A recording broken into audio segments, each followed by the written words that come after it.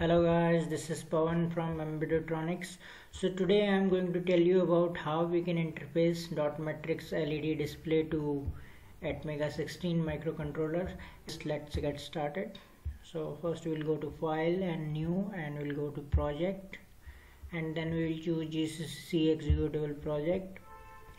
And here I am going to make one project names. Let's say dot matrix.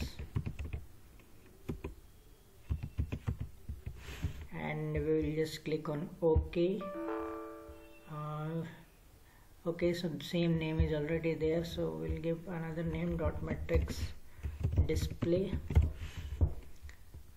Click on OK, and here we'll choose the right controller, as I am using Atmega family controller. So we'll just scroll down and we'll select Atmega16, and here we'll click on OK.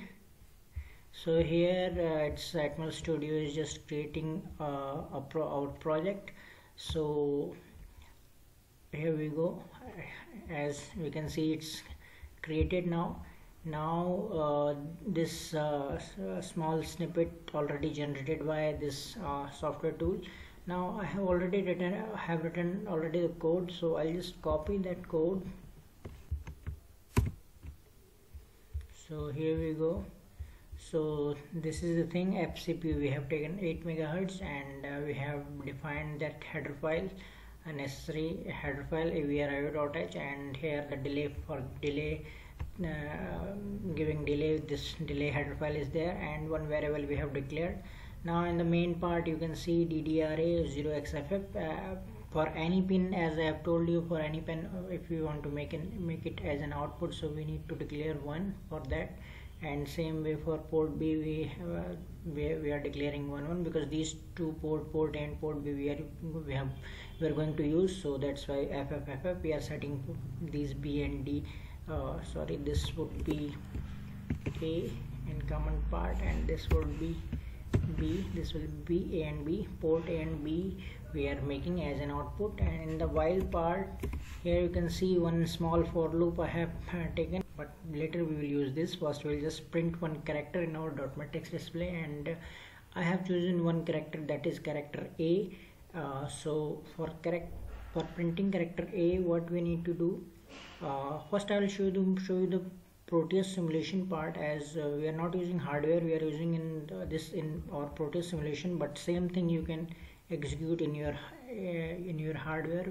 That will definitely work, because anyhow that dot matrix display you need to connect each means like those jumper wires you have to connect to from port B to the upper pins of the dot matrix display, and that's port D to the lower pins of that dot matrix display. Just like here you can see in the simulation part, we have taken this upper pins to this port B, and this lower pins to this port D pins to port D to connect it to here.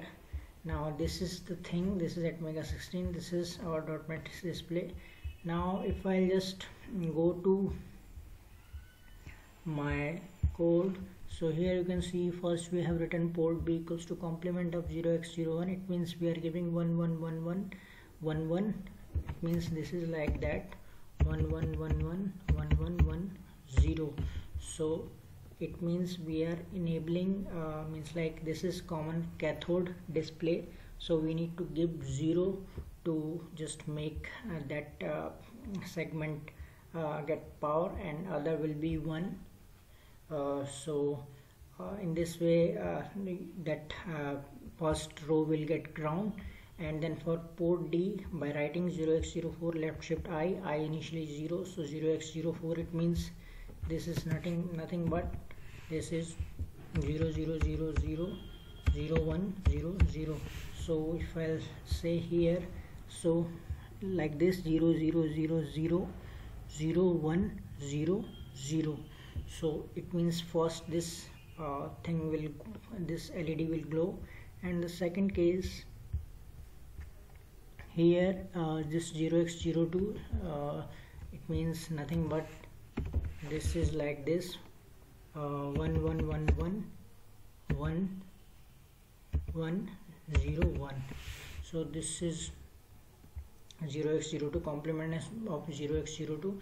Same way other things are like that, 0x04, then 0x08, then 0x, because we are just giving ground to one particular row of that thing, and then at the same time we are just glowing, it's like giving 1 to those dot matrix LED, where we have to light up those dot matrix. Like for in case of A, we need to light up this dot matrix, then this and this. So second case in our logic, it is like that. You can see here we have given 0x this is 0x02, okay, fine, and then 0x08 left shift I is 0 initially, so this is 0 0 0 0.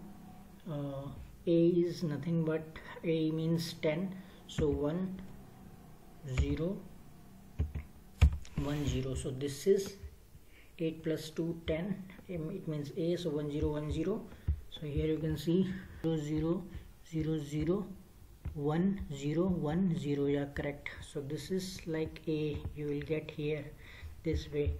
So the same way another case, it will be 0x04 and then 0x11 left shift I. Same way these logics will be created. This 0x11 left shift I, it means this is nothing but you will say this is 0001 0001. So this is 0x11. So 0001 0001. So here you can see this third row 0001, then 0001. So this way you will get this A, means like upper portion of this A you will get like that, and same way other things will work.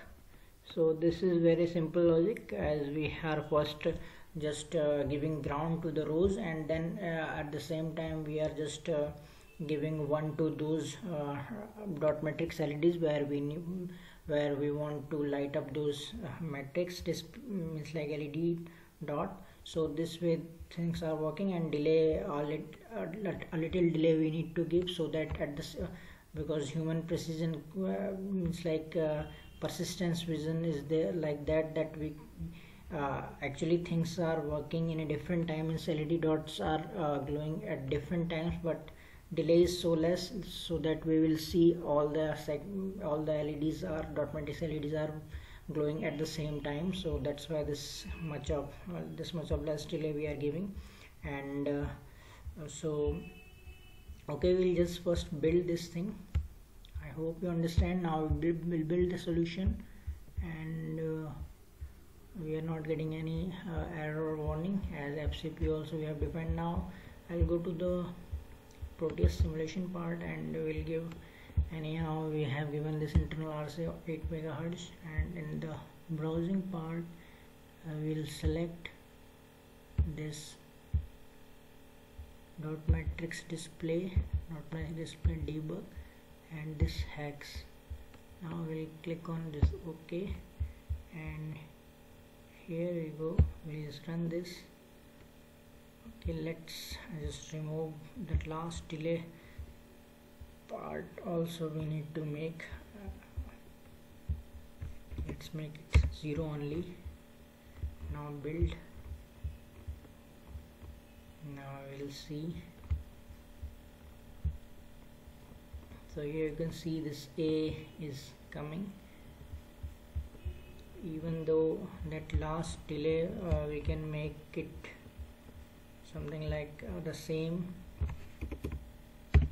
Let's give it 1 for whole character printing, so that delay will be equal. Now again we will just run this thing, and here you can see this character A. We can easily see this character A we are printing here. Now if I just scroll, if I want to scroll this A, so what I will do, I will just go to this, and I'll make one for loop, and I'll give till 8 this thing, and we'll give some high delay here, so that after scrolling completion it will just get some large delay. So let's build it, and if I just run it, so here you can see we are getting the scrolling. So this way you can connect multiple dot matrix displays. So we will just cover up that part also, where we will just do some multiplexing kind of thing with this dot matrix display. Means by using less ports we can just do this interfacing and all. Here we are using 2 ports for one segment, so we can connect one more segment, and we can show that character is going to scroll on that another dot matrix display as well. So I hope you like this video. If you have any doubt regarding this, just feel free to comment us below, and if you are really getting something, please like this video, and please don't forget to subscribe our channel. Thank you guys, thank you very much.